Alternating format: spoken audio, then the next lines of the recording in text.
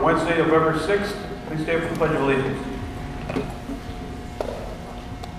Allegiance to the flag of the United States of America and to the republic for which it stands, one nation, under God, indivisible, with liberty and justice for all.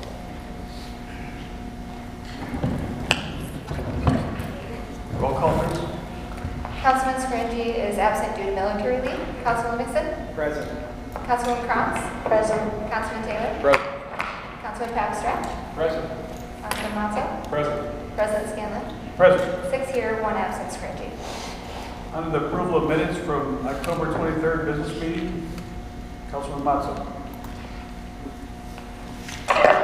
Thank you, Mr. President. I stand and ask for unanimous consideration for the approval of the minutes from October 23rd, 2019 business meeting. Second. All in favor? Aye.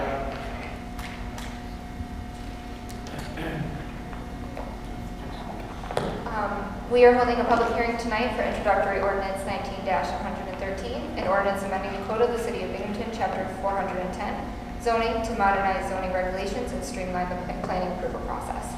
The last business meeting, we had a public hearing for this, and we did not officially close the public hearing, so we're inviting people to come down and speak. Seeing none, we'll move on. Anyone wishing to speak, please come down.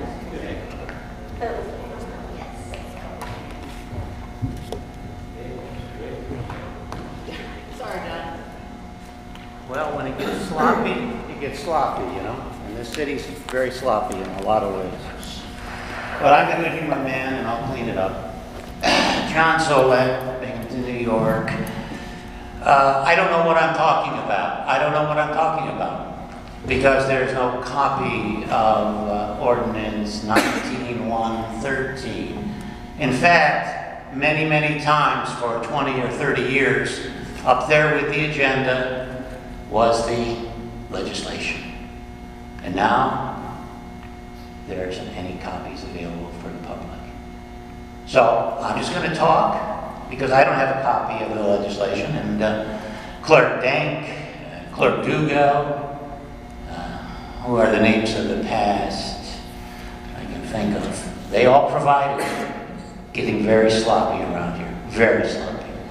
So, short roll call votes, no passion, no zeal, nothing. So, I'm going to guess what I actually was at the work session.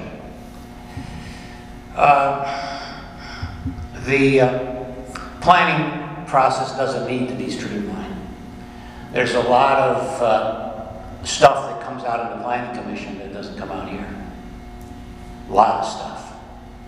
And those folks are very amenable for public comment, public input.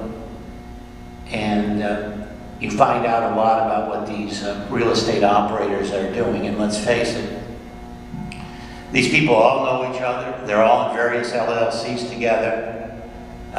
This is not a wide group of people.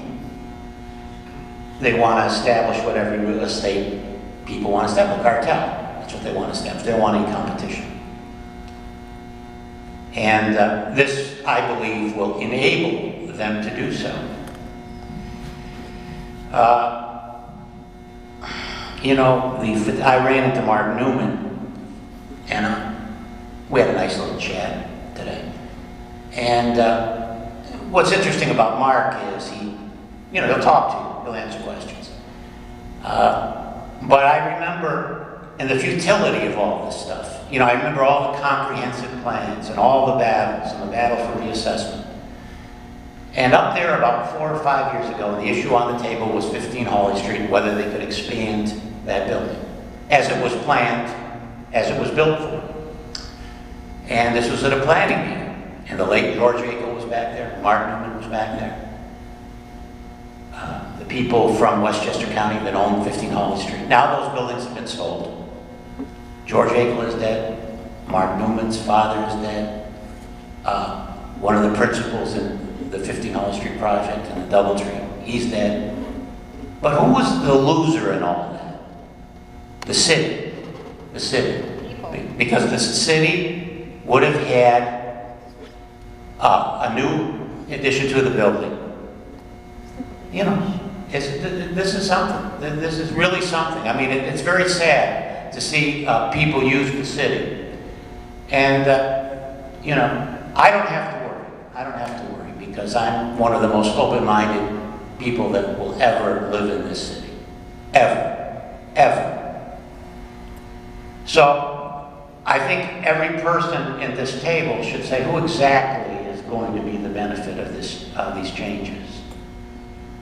Because we were told back in the day of the West Side Neighborhood Association, I don't even know if they're in business anymore, that the goal was to get the students downtown, to get these single-family homes, and it succeeded. It succeeded to a point. But now I see that the bars are moving towards the Belmont. The bars are moving towards Johnson City now. And success breeds ruinous competition. State Street, businesses are closing. You know, the Goldsmith, she's closing up. Store worthy of any major city in this country. A very talented designer, a great merchandiser. That store, when you go into it, you could be in Montreal, you could be in New York, you could be in Washington, you could be in Miami. That's how good that store was. And maybe it was too good for this area. So, I don't know what this thing is going to do, but I'll tell you this, I've been around a long time. I've been in planning meetings, zoning meetings, neighborhood meetings, all kinds of, every kind of meeting. I've heard all kinds of BS from everybody. And I don't think this means a damn thing, except somebody is going to use it to make money. What we need in this city right now, January 1, is rent control. That's what we need. How about that from a Trump guy? Thank you for speaking. Anyone else want to speak on Introductory Ordinance 19-113? Please come forward.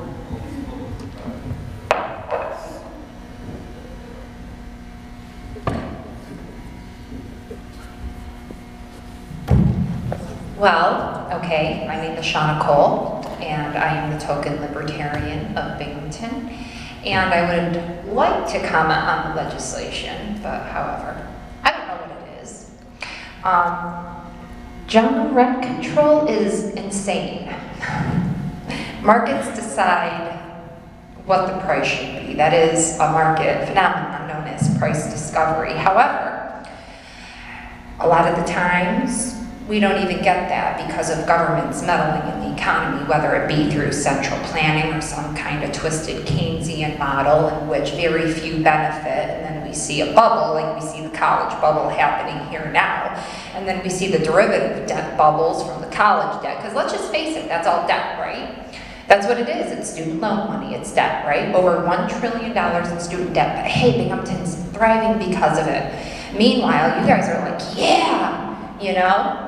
Property taxes go up, property values go up, but yet it's the same stupid house, right? I mean, there's been no value added to it. It's just that our money is now worth less because on paper, there's all this money, right? Which means you need more of it to buy stuff, so therefore it just becomes less valuable. I mean, right? Austrian economist? But generally, when government talks about streamlining, that usually is to the effect of cutting constitutional safeguards that are put into place to keep from power being autocratic, but we're seeing this more and more. And it really doesn't matter what branch of government it is, whether it's the president making legislation through executive order, or the legislation stepping outside of its authority to do things like tell us how we have to spend more money, or better yet, spend the money for us on things like Luma, which is lights on a building, but yeah, or making us buy products like compulsory schooling. You know, the Binghamton City School District spends over $18,000 a year per student, and those kids are as dumb as rocks. Seriously, I homeschool my kids, and I do it for less than $1,000 a year.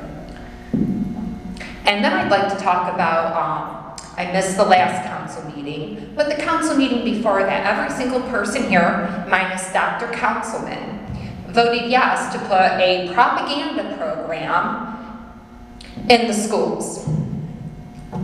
Because we need to teach kids, we need to indoctrinate them into this idea that cops are there to protect them. Really. Because the last time I read, the intent of the founders of this nation intended for you to be able to protect yourself, and they were supposed to just secure liberty, personal liberty, which is the liberty to change one's situation and the freedom of locomotion, and natural liberty, things like raising your children, keeping the fruits of your labor. But that doesn't happen anymore because now you guys have given yourself some convoluted vehicle in the form of a state corporation, the corporation of the city of Binghamton, in which you insist that, hey, you know what? We're going to tax you for what we can, and we're going to spend that on things that you don't want, whether it be a crappy school system, lights on buildings, or some business that we need to play favorites with because, hey, you know, there is no capitalism anymore. I'm not allowed to consider my own utility for these things. And for those of you who've never picked up an economics book, utility is how I value, how I use something. I have no use for Luma. I think that is some really just kitschy,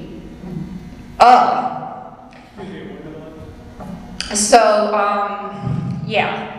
As far as the legislation goes, I see a lot of this sloppy work, and a great example would be a few years I came down here to verify some executive offices, and that would be the police officer. So according to the PBO, public officers are supposed to be bonded, and they're supposed to have a surety. Well, the record, what was on record, was not a complete record because it was absent of a jurat. There was no record of duration on these oaths for the City of Binghamton officers. I also had requested the surety and the bond on the undertaking for the office of police officer for the City of Binghamton, and I was not confronted with that. In fact, I had called corporate counsel at the time. I believe this was back in 2014, and I just got the runaround. Kind of the same way I do at the DMV when I call the DMV. Your time is up, thank you.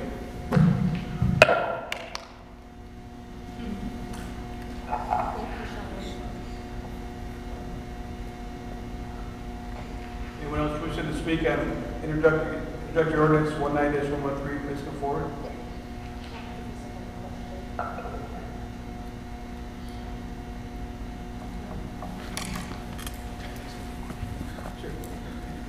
I just wanted to note for the speakers on the zoning legislation, it is available on the City of Binghamton's website. If you go to the City of Binghamton calendar, you go to October 23rd, you click on City Council Business Meeting. That was when the public hearing was opened. So if you click on that, there's a whole list of several things that were discussed at that meeting. Third link down says zoning attachments, so if you care to look at the updated zoning legislation, it's available on the city's website. Thank you, Councilor. Anyone else wishing to speak on this ordinance? Please go forward. Seeing none, we'll move on. Councilwoman Kranz, go ahead. Yeah, thank you. I was just wondering about the C6 legislation. Because that's what I mean. Topic of the meeting was for one day was the C6 legislation. It was referred to the planning commission at our last meeting. Okay. I don't think we're not going to vote on it until we finish that, right? The C6 legislation is not on the agenda tonight. Okay. And neither is the legislation that's still open for public hearing tonight. That's not on your agenda to vote on. The C6 ledge has been referred to the Planning Commission, and when this piece of legislation receives a specific or sufficient number of sponsors, at that point it would be added to our agenda. But since sponsorship was withdrawn last week, it's not on tonight's. Jess, would you like to set the public hearing, please? Prior to wish to keep the public hearing open on the piece of legislation that was just discussed? Is there a second? Yep, there's no vote required to keep it open, just a vote required to keep it closed. Just wanted to make sure that the state knows. Thank you. Next on the set public hearings, the Binghamton City Council and the Mayor of the City of Binghamton will hold a public hearing regarding the proposed updates to the city's Citizen Participation Plan requested by the Department of Housing and Urban Development, HUD, on November 20th, 2019 at the regularly scheduled business meeting. The Binghamton City Council and the Mayor of the City of Binghamton will hold a public hearing regarding the proposed Consolidated Annual Performance and Evaluation Report, paper, requested by the Department of Housing and Urban Development, HUD, on November 20th, 2019 at the regularly scheduled business meeting. Now on the public comment, you have 5 minutes to speak. Please be respectful.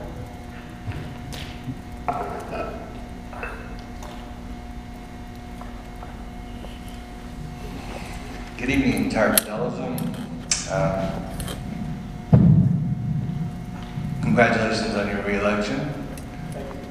Absolutely. I came down to follow up on a couple of the requests for legislations I submitted back in August. This is the regarding the Financial Ethics Disclosure Act for Binghamton officials, which basically adopts the same process across the governmental plaza that the county uses and applies that to the mayor and his department heads to ensure we have the highest standards of ethical leaders and to improve transparency and accountability in City Hall. The second one was just annual reporting of assessment reductions. Very simple annual report, 1-pager, 2-pager that the assessor has to post publicly online that shows all of the privately owned properties in which he personally or the Board of Assessment Review had reduced the property assessment. As you know, I suggested these reforms following the disclosure that there was both unethical and illegal actions that were uncovered, both by citizens as well as internal investigation by the law department, by the assessor, that directly benefited Mayor Rich David by thousands of dollars a year. When I sent this to you and then sent 3 emails over the following 3 weeks, didn't hear back from you, so I came down here and asked you in September where the status was, and you said that they were under review. So I thought I'd come back down after the election to show you that my interest was never partisan. My interest is always improving government, ethical government. So I look forward to working with you on this. Do you have any update on where they stand? They're still under review by the clerk's office, so I don't have an update. The clerk's office is conducting the review? Because the clerk's office sent the legislation to you. I thought you had sent it to the law department for review. What is the clerk's office doing with the review?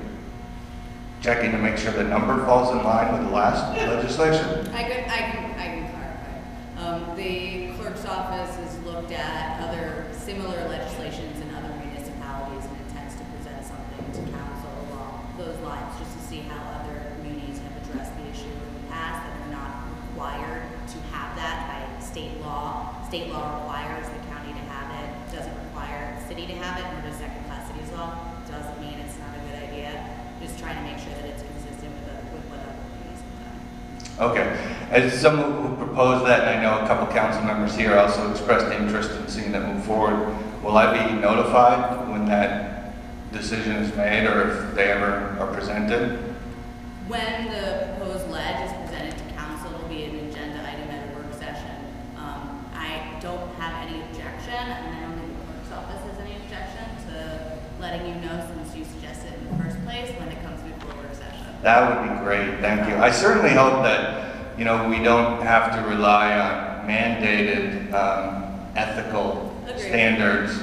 I know you do, but I'm just saying in regards to the parties. But I will say I do question the Republicans' commitment to transparency and ethics.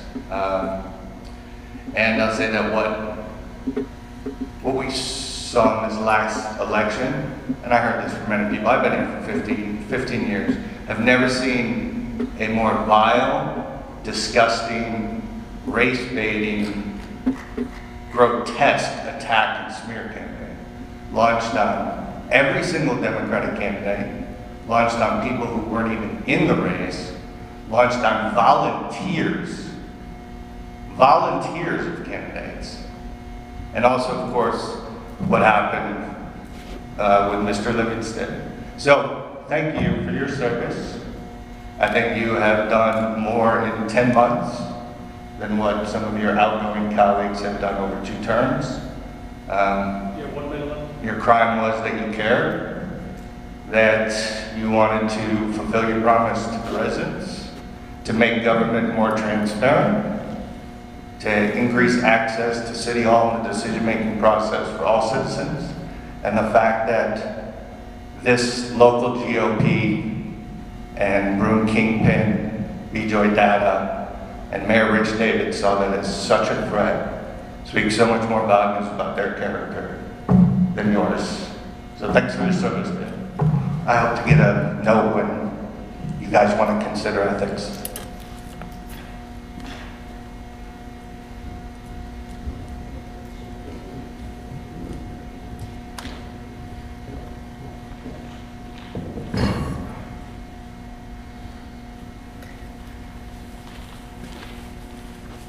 John, so I've been continuing. Let's continue on that theme of what happened to Angela Riley.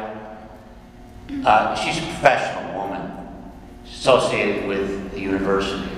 She's not some lunatic that's running around looking at pictures of Castro and Che Guevara. So I mean, when you treat somebody like that way, now it might be a little justified with the other people because they're in-your-face type people, and you know, they've got a track record up in Albany. So if you want to take on certain members of an organization as being extremists, I mean, not everybody's as good-humored as me. You know what I mean? You know, I can yell and scream and everything else, and we can laugh about it. But that was a very low point in the city's history, and I hope it will be remembered. Now, the interesting thing to me is Giovanni Scarinci, you're functioning well without him. Imagine that. Imagine that. This PhD, you know, and everything's moving right along just like it always did. So I guess you need less council people. You didn't appoint anybody. Now let me tell you something. If 3 people walk out of here, you're out of business because there's no quorum. You know, so you think you're cute by doing this, setting this stuff up, but you're really people that don't know anything about government at all. All you know about is grabbing the paycheck. Now, I always made an issue when people didn't show up at these meetings. And I remember you were after Leah Webb. And this goes, is there a pattern here? You know, where does Leah Webb live? You know, where does she live? And it was a big thing. And then Bill Burr. Now, Bill Burr left a message to a union guy, can you do anything for me? I mean, to me, you know, that doesn't mean anything. Can you do anything for me? You know, I mean, if you were to if you wouldn't have a county legislature, you wouldn't have a state senate, you wouldn't have an assembly, you wouldn't have a Congress if you can do anything for me, if that was the standard. Now, has the attorney been hired for the investigation of Dan Livingston? And how much are they charging? Have they been hired? Has Mr. Livingston received a bill of particulars or some sort of list of charges against him? Is this going to be forgotten about on January? Are you just going to smear somebody 2 weeks before an election? First, I called somebody in the media. No, he sent me the press release that went out. Somebody that had been at those news desks for a long, long time.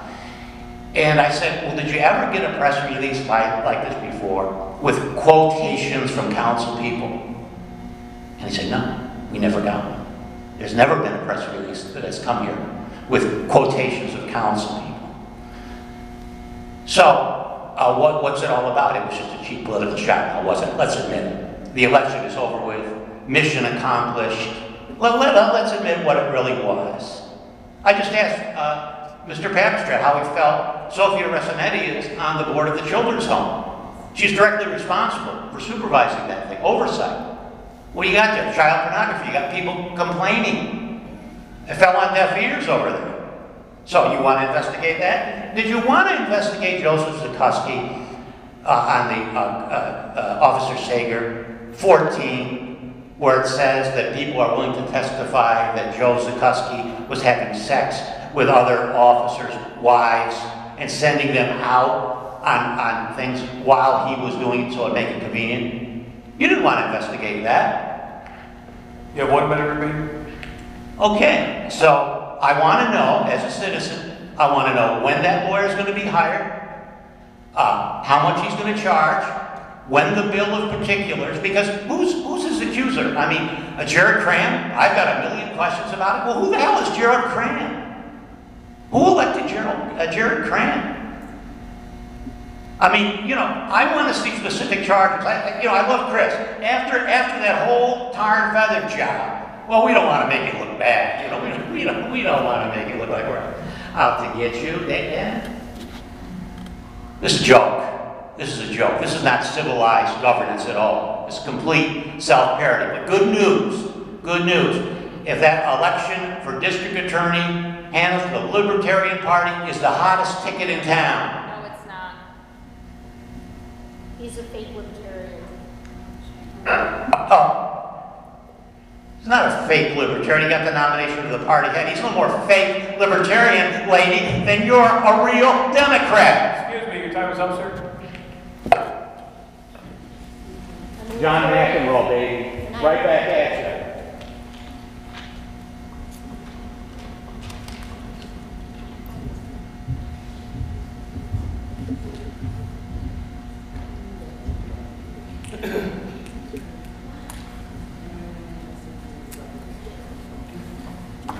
Shauna Cole, Libertarian, First Ward. Libertarians believe in self-governance. Self-governance does not support a democracy, because in a democracy, like a corporation, there is a minority and there is a majority, okay? It has nothing to do with color, race, sex, gender, or how you identify. It has to do with your rights as an individual. That's what self-governance is. We were supposed to have a Republican form of government. A Republican form of government, the distinguishing feature in a Republican form of government is the lodgment of sovereignty. The lodgment of sovereignty is not with a majority or a minority, okay? And an example of a majority rule would be the Jim Crow laws that happened in the 60s down south, right? They decided that the minority didn't have the right to associate with who they wanted to, so they made segregation laws, which were clearly unconstitutional.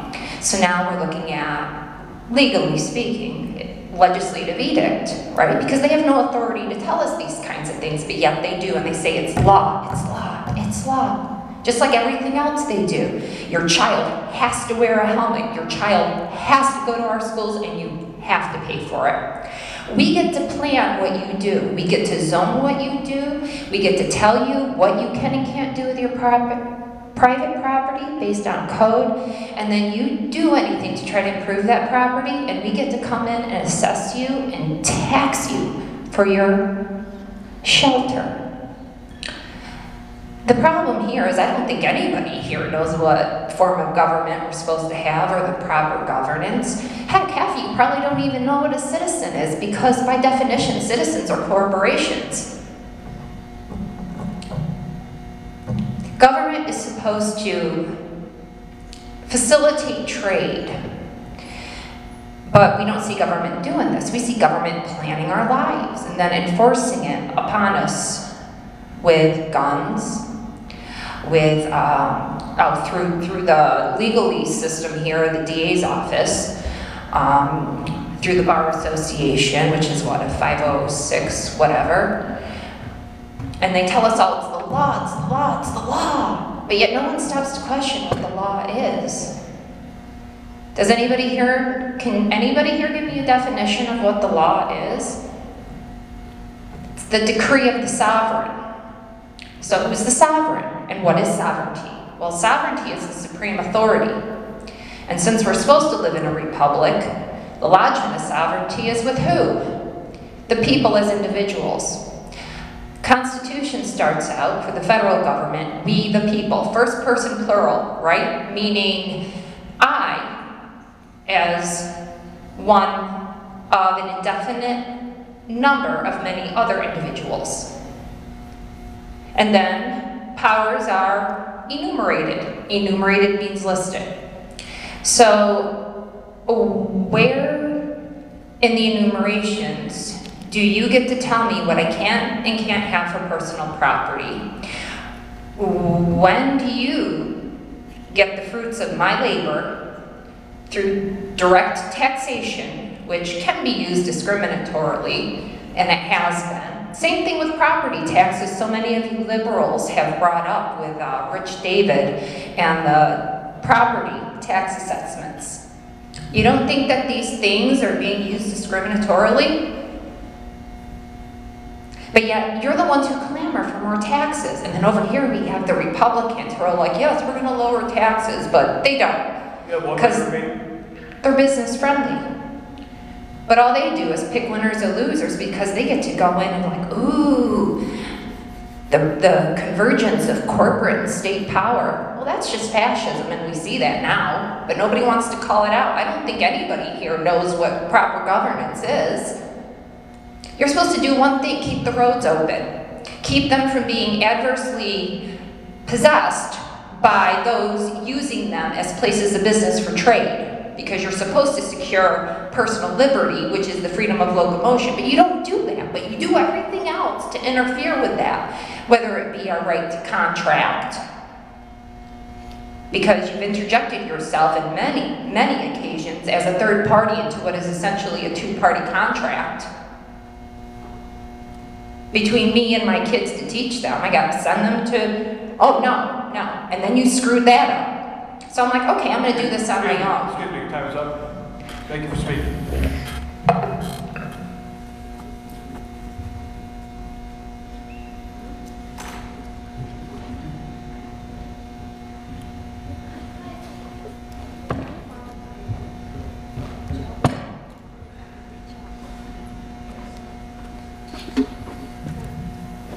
How are we doing? It's Howard Reeve. I am the facilities engineer at the wastewater plant.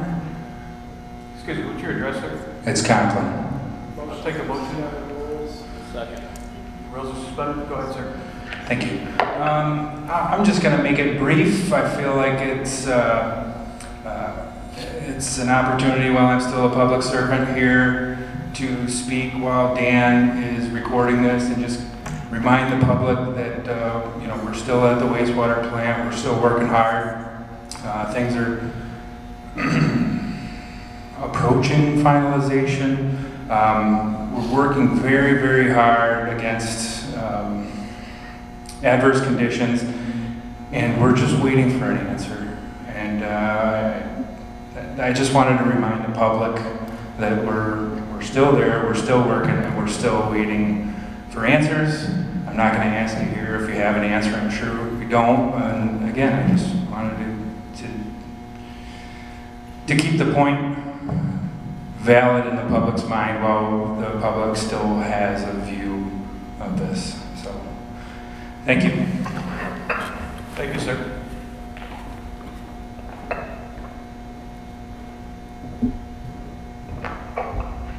Yeah, anyone else wishing to speak, please come forward. See, now we'll close that segment of the meeting. On to the preferred agenda. Not preferred agenda, I apologize. Introductory ordinance 19-115, considered finance, Councilman Papstrad. Thank you, Mr. President. I'd like to ask unanimous consideration of ordinance 19-115. Second. This is an ordinance to amend the 2019 Department of Public Works budget for on-call pay and salt and sand. Questions or comments on this? Question to call? Councilman Livingston? Aye. Councilwoman Kranz? Aye. Councilman Taylor? Aye. Councilman Papstrad? Aye. Councilman Matzo? Aye. President Scanlon? Aye. 6 ayes, 1 absent, granted. Introductory ordinance 19-116, considered finance. Councilman Papstrad. Thank you, Mr. President. I'd like to ask for unanimous consideration for ordinance 19-116. Second. This is an ordinance to amend the 2019 Fire Department budget for overtime. Questions or comments on this? Call the question. Question called. Councilman Livingston. Aye. Councilwoman Krantz. Aye. Councilman Taylor. Aye. Councilman Papstrad. Aye. Councilman Mazza. Aye. President Scanlon. Aye. 6 ayes, 1 absent, granted. Introductory ordinance 19-117, considered finance. Councilman Papstrad. Thank you, Mr. President. I ask for unanimous consideration of ordinance 19-117. Second. This is an ordinance to amend the 2019 Department of Public Works budget for construction materials. Questions or comments? Call the question. Question been called. Councilman Livingston. Aye. Councilwoman Krantz. Aye. Councilman Taylor. Aye. Councilman Papstrad. Aye. Councilman Mazza. Aye. President Scanlon. Aye. 6 ayes, 1 absent, granted. Introductory ordinance 19-118, considered employees. Councilman Papstrad. Thank you, Mr. President. I ask for unanimous consideration for ordinance 19-118. Second. This is an ordinance to amend chapter 124-44.A, payment schedule for health insurance premiums for officers and employees not covered by collective bargaining agreements in 2020. Questions or comments on this? Call the question. Question been called. Councilman Livingston. Aye. Councilwoman Krantz. Aye. Councilman Taylor. Aye. Councilman Papstrad. Aye. Councilman Mazza. Aye. President Scanlon. Aye. 6 ayes, 1 absent, granted. Introductory ordinance 19-119, considered finance. Councilman Papstrad. Thank you, Mr. President. I ask for unanimous consideration of ordinance 19-119. Second. This is an ordinance to amend the 2019 Fire Department to accept revenue for training of new firefighters from the Village of Johnson City, the Village of Binghamton, and the City of Norwich. Questions or comments on this? Call the question. Question been called. Councilman Livingston. Aye. Councilwoman Krantz. Aye. Councilman Taylor. Aye. Councilman Papstrad. Aye. Councilman Mazza. Aye. President Scanlon. Aye. 6 ayes, 1 absent, granted. Introductory ordinance 19-120, considered finance. Councilman Papstrad. Thank you, Mr. President. I'd like to ask for unanimous consideration of ordinance 19-120. Second. This is an ordinance to amend the 2019 budget to transfer funds for legal services. Questions or comments? Mr. President. Yes. Councilman Livingston. Thank you. So,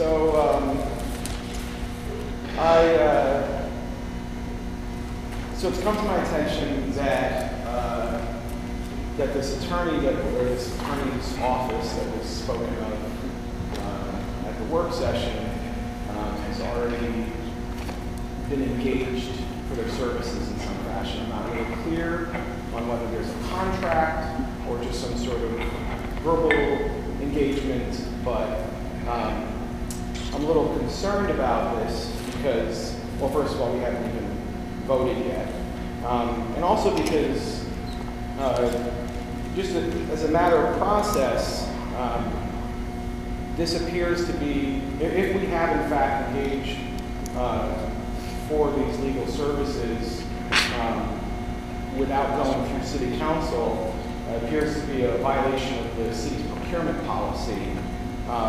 If you look at the city's procurement policy, section C1, it states, City Council must approve any contracts for professional services exceeding $10,000, provided, however, that during any calendar year where the cumulative amount of professional service contracts awarded by the Board of Contract and Supplies equals $60,000 or more, the threshold drops to $1,000 for City Council approval of additional contract, unless otherwise permitted.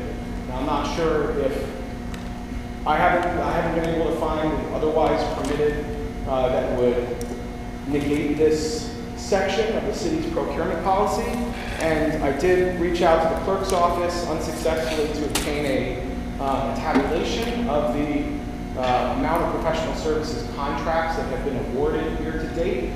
So I just went into the minutes from the Board of Contract and Supply. And I had to read through to make sure that the definition of professional services contract that I was working with, looking at the Board of Contract and Supply minutes, was correct.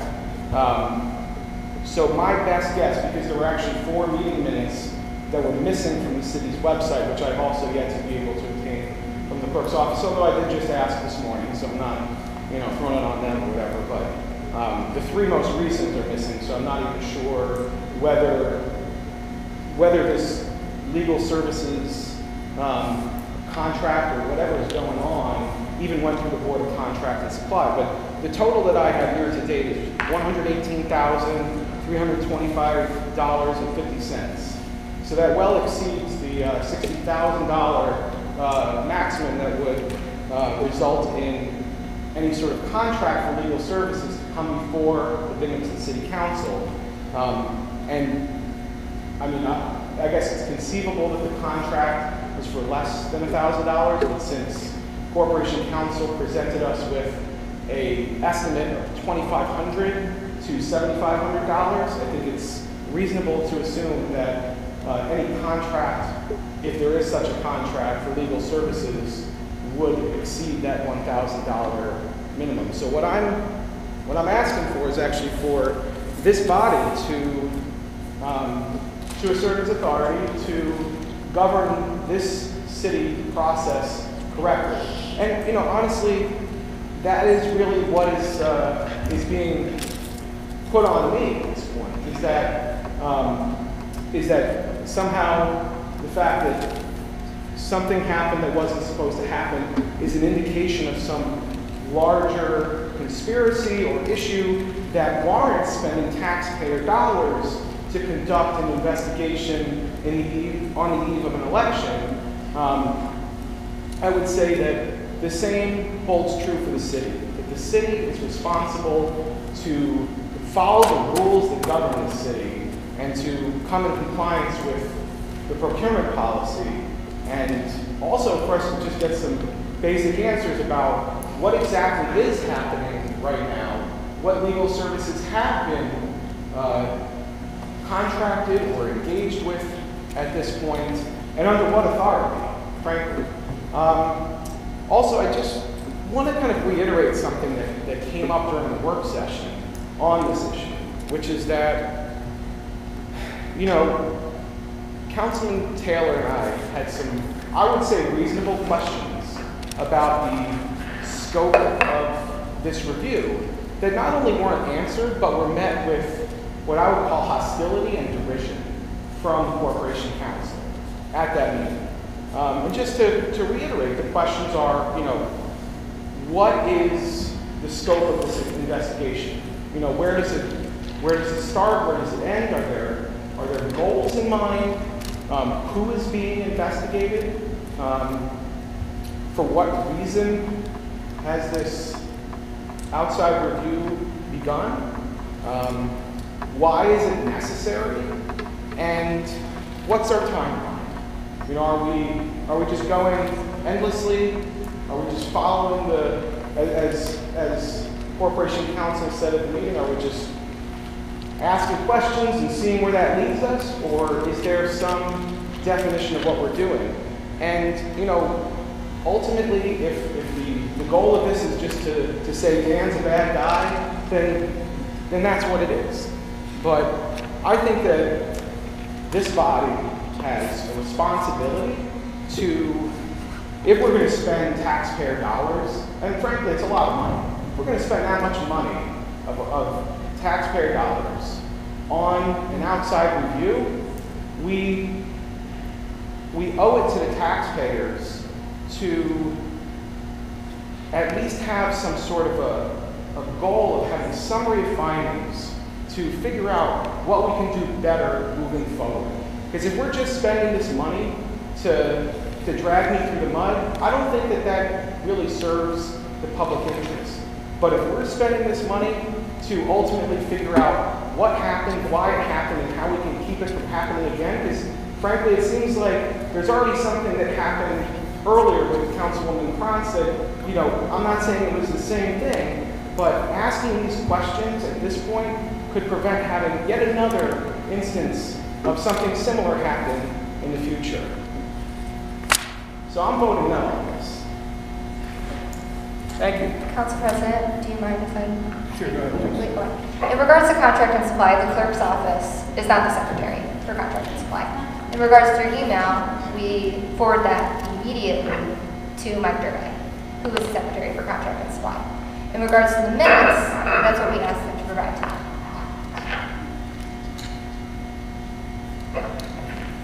Councilman Lewis, I'm going to let Matt from Corporation Counsel answer you or give his side of what's transpired.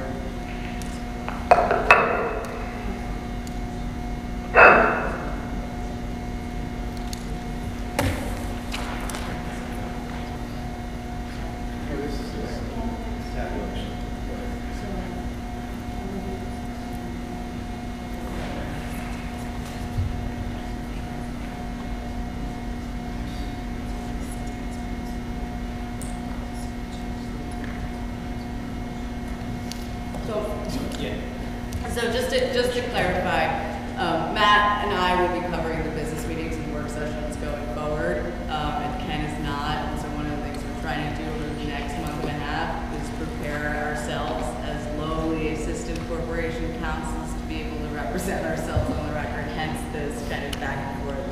Matt actually did the research prior to retention. I have to admit, I'm not familiar to kind of quarantine various things in our office. Matt is more familiar with the issue, so I'm going to allow him to answer that question. So Dan, I think the part of the issue is in that section of the procurement policy that you're talking about.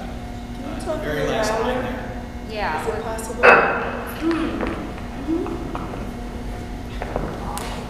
Thank you. So the very last line there in C1, unless otherwise permitted. So I believe we're only at, as far as corp counsel is concerned, we're only at 16. As far as the city? As far as the city, 16,000 is the number that we have. So we're well below the 60,000 threshold. Do you understand what he's saying there? So we hire, the Office of Corporation Counsel hires outside counsel frequently, and there's not an additional approval process that's required for those. It's not like a PSA is what I would say. It's not like a traditional professional services contract because Corporation Counsel already has an outside counsel line to help us with various matters, being ethical or otherwise. And so what Matt's referring to is the provision under procurement has to do with amounts not otherwise authorized. So City Council as a body, and I think this is great to put it together so that City Council has some sense of how much money it does authorize a year, has authorized a lot of money, and the amount of money it has not authorized is $16,000, not $118,000, if that makes sense, because it's not done on the aggregate of PSKs as a whole. It's done as to the number that has or has not been authorized. So City Council authorizes a lot of money. The only amount of money that they haven't authorized is $16K, so it doesn't put us above that procurement policy number of $60,000. With that said, I think the questions that you were asking are valid, and it appears that they weren't necessarily answered sufficiently at the work session. But is the city in violation of its procurement policy? No. Does the Office of Corporation Counsel have authority to hire outside counsel without City Council's approval? Of course we do. We do it all the time because we're a law office and sometimes we need to consult with people. I think that's part of the point that Sharon was making, that it's essentially already been approved by City Council. It's law. Sorry, what has been approved by City Council? So Because at the meeting, we approved outside review with no specifics to pin to that. So right. Is there that's all that's required. It's essentially just it's a more formal process. It's not required. So is there a contract? I don't believe that there has been any. We don't know the answer. We don't. How do you? Corporation Council would know the answer. We don't. Why would the Corporation Council know the answer to whether there is a contract for legal services? The Corporation Council, Ken Frank, obviously knows whether or not they've signed some kind of retention agreement with a third-party reviewer. I imagine that they're a counsel, they're an attorney, We don't have personal knowledge of that, so we can't represent that on the record. What I can say is that in our budget, the outside counsel line doesn't cover the maximum amount that was pitched to City Council on Monday. City Council, in its rightful place, thank you to Sean and Cole, controls the purse strings. Okay, that's one of the checks and balances of our system. So you can choose to authorize an amount above what is in the budget. I don't know what our total budget is, but I think that the total amount of $7,500 exceeds what's in the current outside counsel line for the Office of Corporation. I believe Ken said there was 5,000 left at the work session. That sounds about right. Yes. And I believe the total line for the year is 20,000. Yeah. So that's essentially, I think, what we're talking about when we say that was already approved. That's money that's in Corporation Council's budget in that line for outside counsel. Doesn't need to be decided tonight, although certainly you guys have the authority to decide it tonight. Corporation Council never, as a matter, likes to zero out the outside counsel line prior to the end of the year. Therefore, if it's an amount that goes above, I think what's in our current line, it's seeking an amendment to the budget so that it doesn't potentially go down to zero. God forbid something else happens. We hire outside counsel in a lot of different matters, and we have several actively working for us right now. Matt, can you explain how you read section C1 to describe not the aggregate of contracts awarded year to date, but the aggregate of contracts awarded year to date that fell under that 10,000 or fell up that? Pardon me. It's okay. You're saying that not why it's yeah, not. How did you arrive?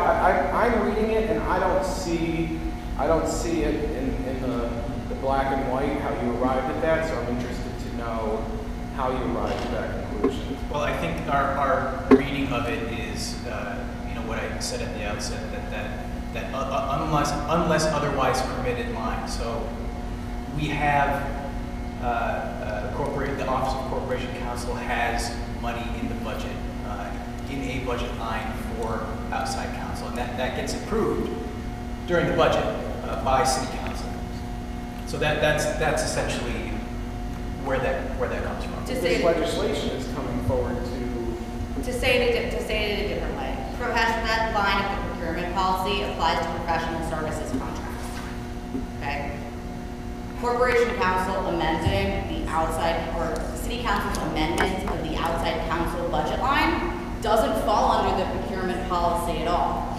Even if it did fall under the procurement policy, you guys are well under that $60,000 mark.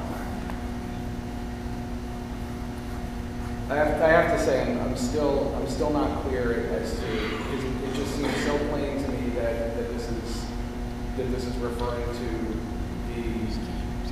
the aggregate of contracts. And if we haven't explained it well enough and you're not clear, well, I mean, that's a sufficient, if anybody is not clear and you guys have questions about whether or not the Office of Corporation Counsel and the City Council is complying with the law, by all means, do either hold it or vote no, right?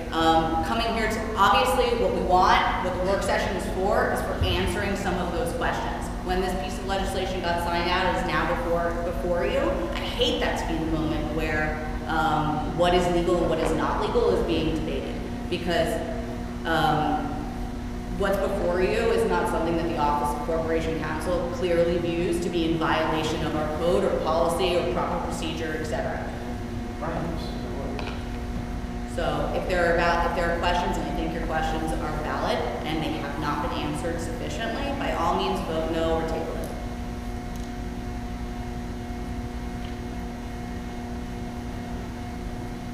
Are there questions or comments on 19-120? Mr. President? Yes.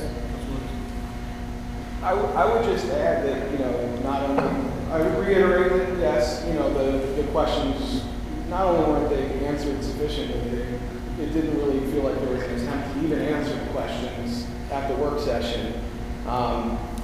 And I mean, I feel like it's really unfortunate that not just myself, but members of the public were curious about this contract, and that Corporation Counsel has siloed different people in their office, so that you're coming to this meeting unable to answer a question that seems pretty critical to the matter under discussion. I just want to go on the record saying I think that's really unfortunate. Thank you, Council. Other questions or comments on 19-120?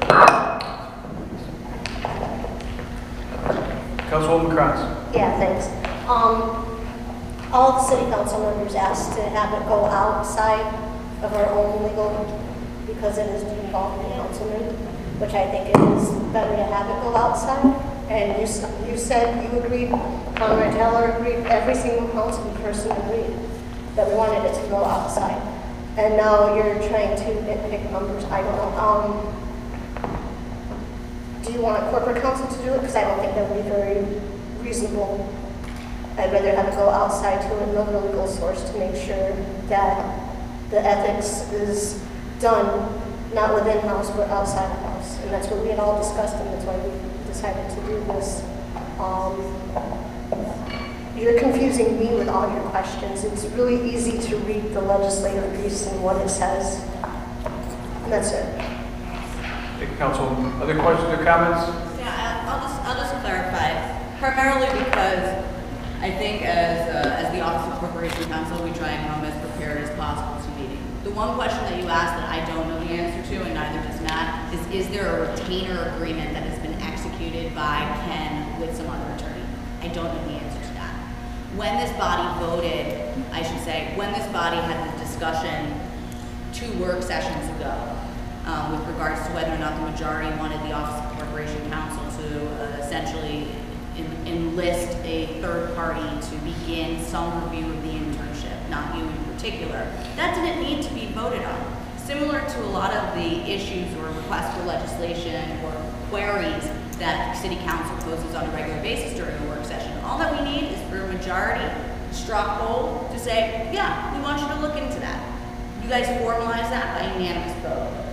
So you're right, I don't have the answer to whether or not there is a retainer agreement. However, I do have the answer that the action of contacting a third party to engage in the inquiry was authorized by this body and was squarely within the authority of Corporation Counsel, as they are authorized to do under the law. Your secondary question, or tertiary question, which is, isn't this very act of contacting this third party investigator or putting this amendment before council illegal? The answer to that, I can tell you with certainty, is no. And I think Matt and I went into several reasons why that's true. But I think we are prepared to answer those questions. But you're right, I don't know whether or not a retainer agreement has been executed. I think it's a valid question, and it's an answer that I will ensure our clerk's office circulates to this council tomorrow. Other questions or comments on 19-120? Just one more. Councilwoman Kranz. Okay, since Dan brought up the BU, I just wanted to clarify to everybody here tonight, the reason why I brought it up is I tried to have an MOU with NPA students at Binghamton University. They turned me down because they said I'm neither a full-time employee and I don't have an office here at City Hall. Anyone who is required to get an MOU has to provide those. Since I couldn't provide them, I couldn't get it. I just want to make sure that Binghamton University is not playing favorites, because I've seen it happen before, and I want to make sure that they are held accountable. It doesn't matter what political letter we have next to our name. Everyone should be able to get in and work with Binghamton University without being harassed. And I know that they have harassed other people who are not a Democrat as well. And I want to make sure that it doesn't happen. And for me, that's what I'd like to get out of it. Other questions or comments? Councilman Livingston. First, I would just remind the councilwoman that at the time that you reached out to the university, I'm guessing, because I think it happened a while ago, you had a D in front of your name, so if there was some sort of... No, because of everything they did me. There was some sort of partisan aspect to the way that the Masters of Public Administration program puts interns out there, then I don't think you would have registered as the wrong side of things for them if they, in fact, work with me because of my status as a Democrat. But I just want to point something out, which is just this whole, there is an email that went out between, that came from Thomas Sinclair from the Masters of Public Administration program on September 23rd to Ken Frank, in which he said, our department understood that the placement was not with the city council as a whole.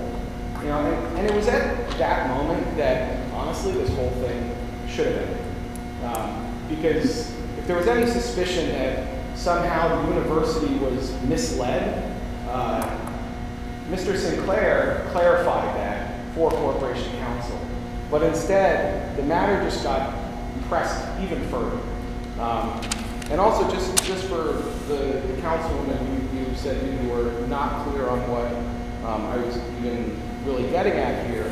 What I'm getting at is that, you know, if we're going to spend taxpayer dollars to conduct an outside review, and if we're going to, we need to figure out what it is that we're reviewing. I mean, to just vote to say we want an outside review, there's no details there. It's like, take for instance the contract for services with Bevan Boday's, or rather, not Bevan Boday, but the other guy, Bruce Toby's lawyer. When he came and gave us our oral presentation and told us that there wasn't going to be a written report, I looked back at the contract, and the contract that this body constituted back in October of last year approved had no specific explanation of the services to be provided, like what work was going to be provided, for instance, like this, with what I was talking about. You know, what are they going to do? What's the reason for it? Why is it necessary? What's the timeline? And what's the work that's going to be provided? None of that stuff was in that contract. And when you approve a contract like that, then it can go any which way. The result can be almost anything at all. And the reason why I bring this up is because we're talking about, or my colleagues here are talking about, this being a process that is not political, that is not partisan. And I'm just saying, let's get specific. There's nothing wrong with getting specific with how we're contracting. And I'm not talking about verbal agreements with, you know, how we're describing it to the attorneys, you know, maybe behind closed doors or whatever, in a face-to-face meeting. I'm talking about getting specific in the contract so that we get what we need out of this process, and so that the public gets something out of this process as well, because we're spending their money to do it. We move on now. Any questions or comments on 19-120? Call the question. Question been called? Councilman Livingston? Nay. Councilwoman Krantz? Aye. Councilman Taylor? Nay. Councilman Papistrap? Aye. Councilman Monzo? Aye. President Scanlon? Aye. It's 4 ayes, 2 nays, 1 absent, strike. Introductory ordinance 19-121, consider finance, Councilman Papistrap. Thank you, Mr. President. I'd like to ask for unanimous consideration of ordinance 19-121. Second. This is an ordinance to amend the 2019 Community Development Administration budget to fund temporary services for a consultant to assist with the CDBG program. Questions or comments? Call the question. Question been called. Councilman Livingston? Aye. Councilwoman Kranz? Aye. Councilman Taylor? Aye. Councilman Papastrap? Aye. Councilman Mazza? Aye. President Scanlon? Aye. 6 ayes, 1 absent, Scrooge. Introductory resolution 19-90, consider finance, Councilman Papastrap. Thank you, Mr. President. I'd like to ask unanimous consideration of Resolution 19-90. Second. This is a resolution authorizing the city to accept a $50,000 grant from the Broome County District Attorney's Office Traffic Diversion Program. Comments or questions on this? Call the question. Question on the call? Councilman Livingston? Aye. Councilwoman Kranz? Aye. Councilman Taylor? Aye. Councilman Papastrap? Aye. Councilman Mazza? Aye. President Scanlon? Aye. 6 ayes, 1 absent, it's granted. Introductory resolution 19-91, consider finance, Councilman Papastrap. So that I said part of Thank you, Mr. President. I'd like to ask for introductory unanimous consideration of Resolution 19-91. This is a resolution authorizing the mayor to enter into an agreement with John W. Danforth Company for change order number 2 for pipe work at the digester gas conditioning room and digester control building and for miscellaneous work at various sites throughout the Binghamton, Johnson City joint sewage treatment facility. Questions or comments? Call the question. Question on the call? Councilman Livingston? Aye. Councilwoman Kranz? Aye. Councilman Taylor? Aye. Councilman Papastrap? Aye. Councilman Mazza? Aye. President Scanlon? Aye. 6 ayes, 1 absent, Scrooge. On the communications from council members, we'll start with Councilwoman Kranz. Thank you. Just want to send a formal invite to anyone who's interested in joining the Libertarian Advocates of Broome County. Right now we're working on men's rights in the court system. A lot of the times men are looked down upon and unfair verdicts are often given to men, especially men of color. So we will be working on that. Also working with helping fathers have a role in their family. A lot of the times the court system kicks them right out of the family. We want to make sure this stops. We're also working on a halfway house, so if you want to come work with that, you're welcome to.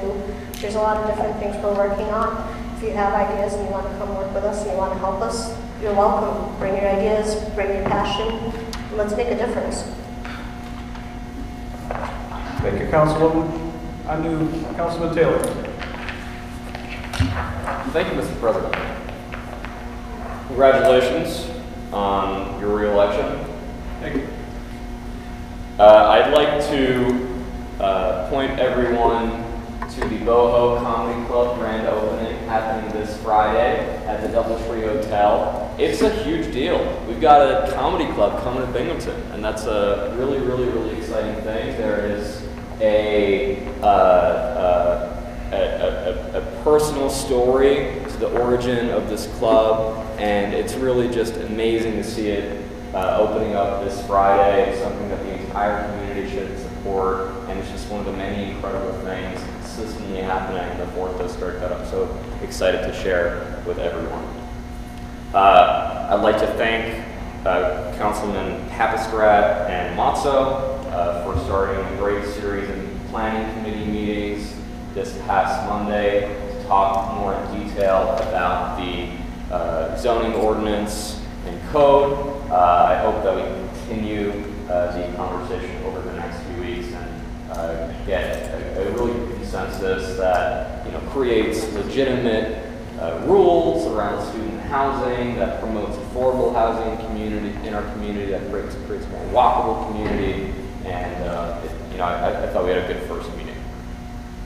Lastly, I'd just like to go off of my very first comment from this evening to congratulate all the winners and all the candidates that ran in the most recent elections, specifically the city council elections. I do want to point out that even with early voting and a very hotly contested district attorney's race, turnout here in the city of Binghamton was wildly low. It was so low this year.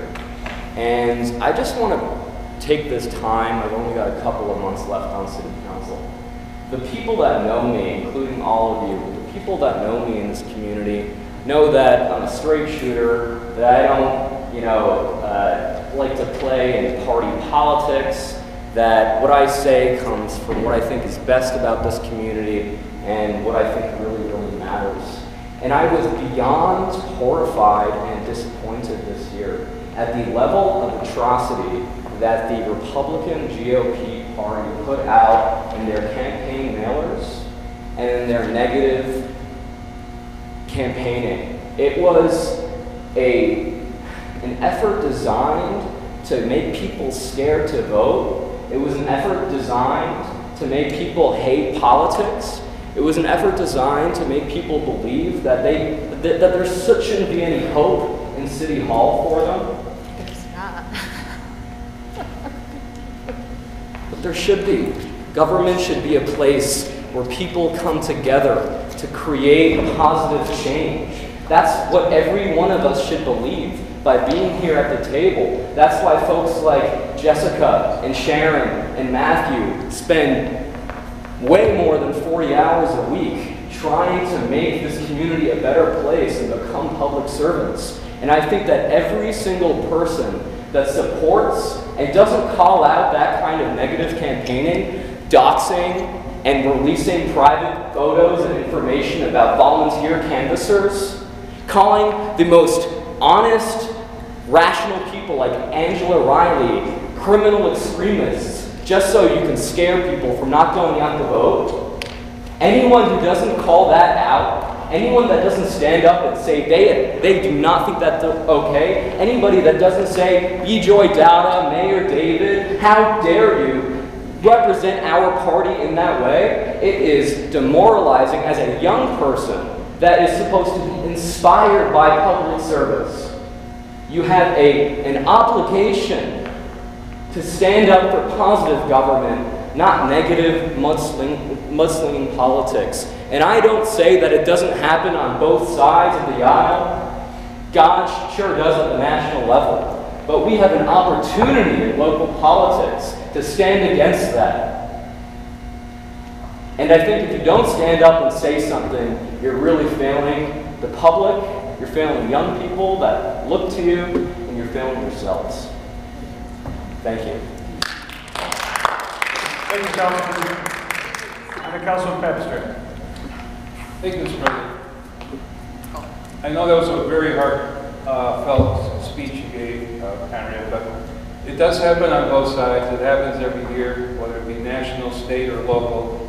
Mudslinging has been part of our canvas of political canvas for many, many years. And this year, if I recall the numbers, they were no different than they were the last off year of elections. We had 1,700 people vote in my district, par for the course.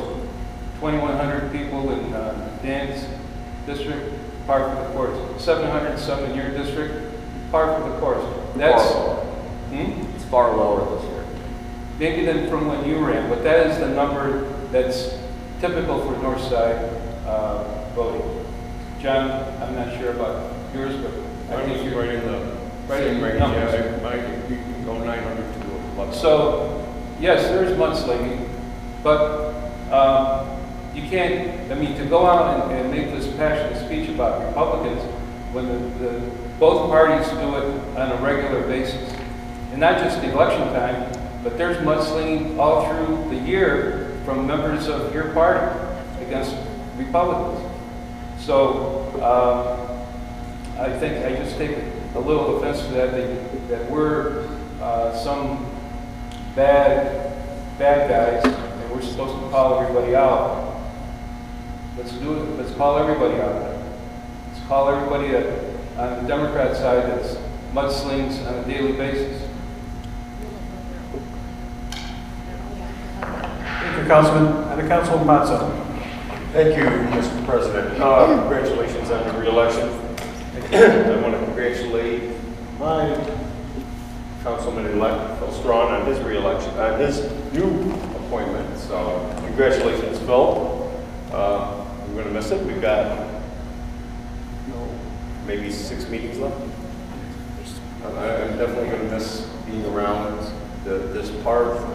I'll still be around the streets, talking with people like I always have, and I enjoyed it very much.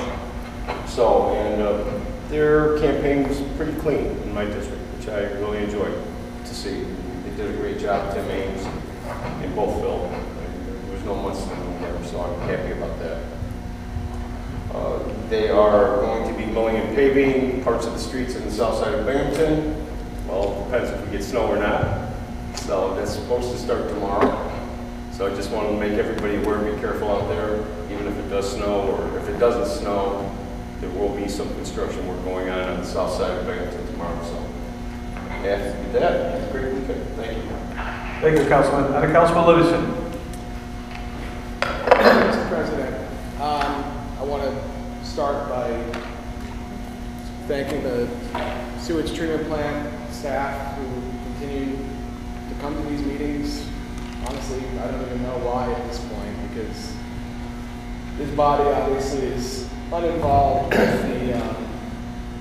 with this process of privatization that looms over their heads. And at this point, we're coming into the holiday season, and it would really, be a nice gift for the holidays for the plant staff to be able to know whether they got to pinch their pennies because they're potentially going to lose their jobs, or whether they can celebrate like people all over the city might.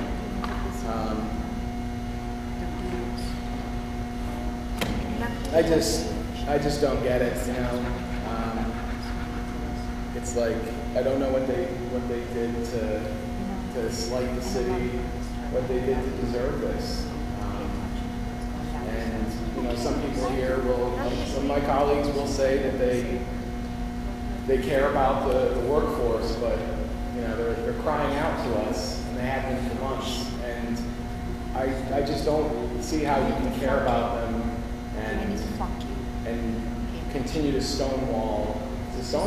And to say that this body couldn't, well, we don't know anything. To say that this body can't, put pressure on parties involved to furnish us with information is completely disingenuous. There's absolutely a litany of things that we could do to provide plant staff and members of the public with some clarity on this. But I guess when you have the majority, you don't have to listen to the people. And I think that's unfortunate, because I've heard about it constantly for months, not just from people who bother to show up, but from people whose doors I showed up to. From people contacting me from 7 different directions, not just in the city of Binghamton. I'm getting contacted by people from all over the valley who, have now discovered their connection to this facility over the course of months of press coverage. There are people who say, I had no idea that I was tied into the sewage treatment plant. I thought over here in Port Dickinson I was, I didn't know where it went when I flushed. Well, they know now. So obviously it hasn't meant anything all these months, hearing it from the plant staff or hearing it from us, hearing it from members of the public. So it's not going to mean anything more now, but I'm just going to keep saying it. We deserve answers. Everyone deserves answers. Buying a house, and I'm wondering what that's going to mean. People tell me their bills went up 26% this year, and they had no idea it was happening. And seniors living on a fixed income, they're scared. They don't know what's coming, and it doesn't seem like there will be a 0% increase for next year, but the bond payment is 20 years, so you can flatten it out for a year, but you've got to pay the bill. You can't spend so much money and not have to pay for it eventually. So I would encourage my colleagues to act in a majority fashion to push on the comptroller to come up with a 3 to 5 year projection of rate increases, so that homeowners, renters, business owners all over the city, and maybe some of that information would be valuable to people all across the valley so that they can budget.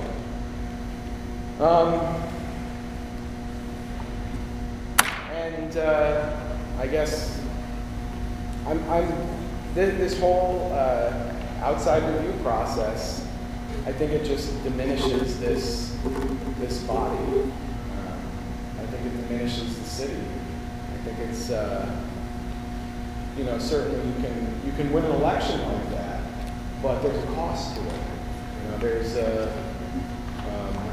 damage the public trust in public institutions. I mean, I get it that my opponent and all the supporters pulled out all the stops to defeat me, and that's fine. Like, their elections come and elections go, but I don't think you realize the real cost of doing something like this. That it takes so much work to build up trust in public institutions because, as Shauna talks about, she kind of represents the fully other end of the spectrum where, a lot of people just have zero trust for public institutions categorically.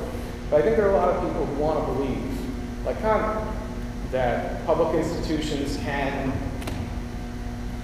serve the people. And it takes a lot of work to build up that trust. And doing something like this diminishes it in a big way, awfully quickly, and in a way that it's going to be hard to rebound from. Thank you. Thank you, Councilman. I'll take a motion to adjourn. Motion.